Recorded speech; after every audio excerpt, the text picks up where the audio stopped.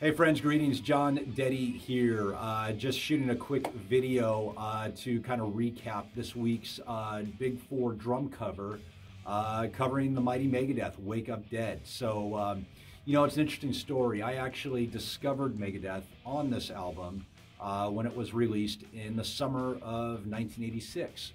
And then I had the very unique privilege to actually see Megadeth on tour for this, for supporting this record in my hometown of Encinitas, of all things. So I grew up in a small town, a little surf town, about 30 minutes north of San Diego, called Encinitas.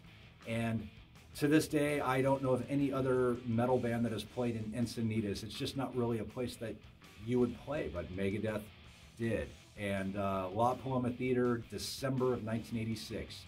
Got to see this tour and got to see Gar Samuelson just do an amazing performance. And I'll never forget, Gar walked up onto his drum set, up on the drum riser, with a beer. And I don't know how full it was. I don't know if it was brand new, but just sat there. You just saw him just chug this entire beer, throw the bottle, sit down, and he just went down and right into Wake Up Dead.